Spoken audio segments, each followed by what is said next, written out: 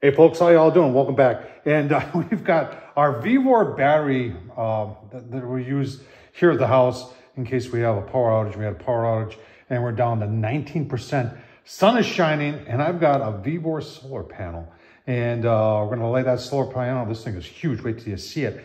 And we're gonna see how fast it'll charge up that battery pack, which is also VEVOR. We'll take a look at both of them, show you, and we'll set it up and just see, how well does it work? I'll tell you what, these things are becoming more and more popular, especially the battery packs, but having something to charge them up, especially if you got an extended power failure, this is the answer right here.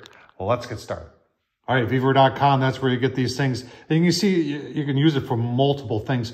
This thing does weigh like 16 pounds, so there's a fair amount of weight there. They're saying it's compatible with many different types. I know it's going to work with the VEVOR products, and hang on, I don't want to do that. And they just hang on. Let's see. I know you want to see the price, don't you? So this is 175 bucks. It is a 200 watt, and it does come with an instruction manual and different type of cables, meaning all these different types of cables, and these are just for different products that you can plug it in. We're going to be using this cable today, which plugs right into our VEVOR battery pack right here, right there, where you see it says input.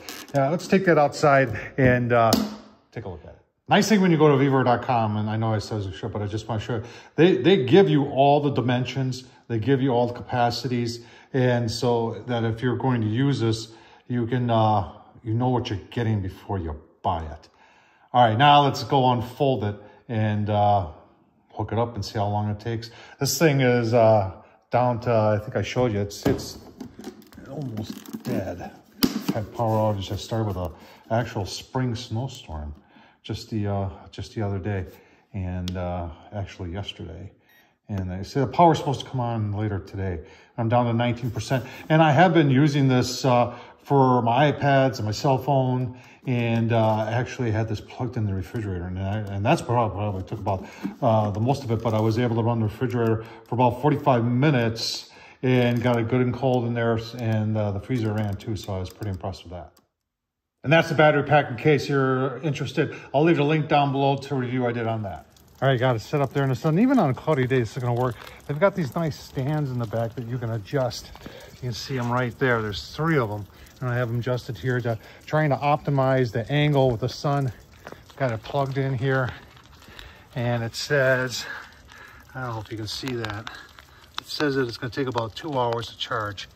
And but it is charging, and that is impressive. So keep on going, give you a couple of look-sees. All right, folks, we're about a half an hour in. I don't know if you can see that, but we're bringing in about 103 watts. And we're approaching 50% charged. All right, folks, shy of an hour here. We're up to almost 60% on our battery. And I've been playing with the angle of that to see if I could up the watts.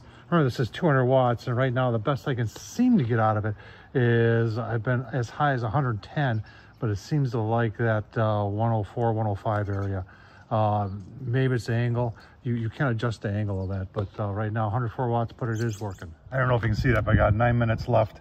We are 110 now on, so I must have got it better in the sun, and we're 96%. So the thing works. I mean, this was a solid 2 hours.